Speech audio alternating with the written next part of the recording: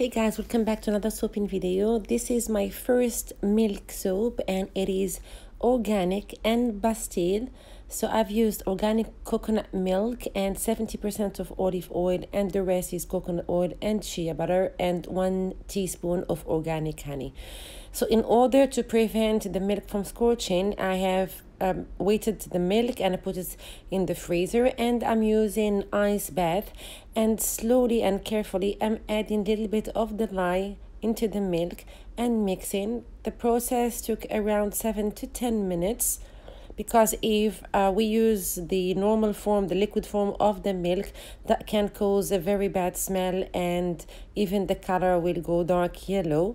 So the technique is, or this technique is just to prevent the milk from scorching and keeping the temperature as cool as possible.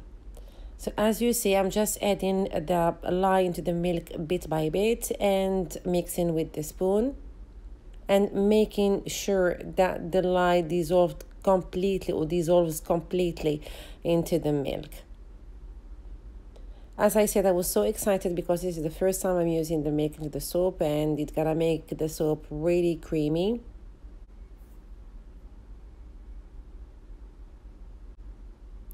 So now I'm adding the lye milk into the oils, and I'll be using the stick blender, and this soap is unscented and uncolored, so it is very suitable for babies and for sensitive skin as well.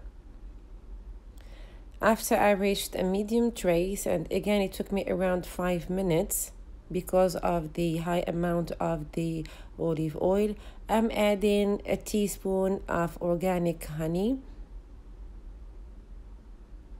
then mix in some more. This soap is extremely easy, yet the results are fantastic. Now I'm using the scallop mold from Brambleberry. I'm just pouring the butter into the mold, then just tapping a little bit to get rid of any bubbles, then spraying with 99% alcohol to prevent any soda ash, and I'm using a bubble wrap just to give a texture to the top of the soap. And just pressing gently the bubble wrap.